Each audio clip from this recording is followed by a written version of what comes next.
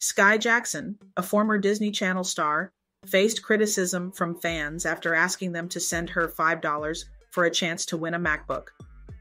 Skai Jackson's fans had mixed reactions to the raffle.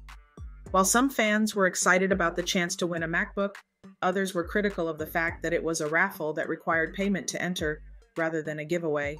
Some fans roasted her on social media, suggesting that her Disney money had run out. Many people criticized her for calling it a giveaway when it was actually a raffle that required payment to enter. Some people also expressed concern that many of her fans are kids and teens who might be more likely to spend money on something like this. Skai Jackson responded to the backlash saying that it was just a raffle and that people were making too big a deal out of it. She also insisted that she didn't need the money and that it was just a way to give back to her fans. Jonah Hill's ex-girlfriend, professional surfer Sarah Brady, who dated Jonah Hill in 2021 and 2022, has accused him of controlling behavior, emotional abuse, and misogyny via social media.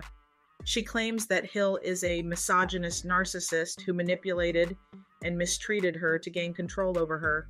Brady shared a series of screenshots of alleged conversations with Hill on her Instagram stories, in which he repeatedly asked her to take down certain photos he deemed sexual, and asked her to stop being friends with men and women who are in unstable places. Hill allegedly sent screenshots of Brady's Instagram photos that he requested she remove. Brady also reportedly claimed that Hill disparaged her modeling career in a series of text messages. Brady's allegations have sparked conversations about narcissistic abuse, which occurs when a narcissist progressively manipulates and mistreats people to gain control over them. Brady has also stated that being an emotionally abusive partner does not necessarily mean that someone is a terrible person, as it often stems from their own issues. If you would like more info on narcissistic personality disorder, the link to our video on the topic "Maybe They're a Narcissist" is in the video description.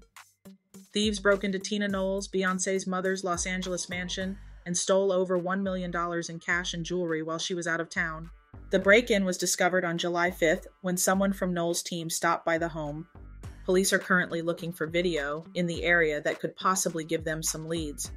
Knowles' home has been targeted before. In April, a man was at the front of the house throwing rocks at her mailbox. When units arrived, the suspect immediately took off. Beyoncé and Jay-Z have also had their own issues with some of their property. In March 2021, someone broke into Beyoncé's storage units in LA and made off with more than $1 million in valuables. Let me know what you think about these stories in the comments. Don't forget to like and subscribe. Thanks for watching.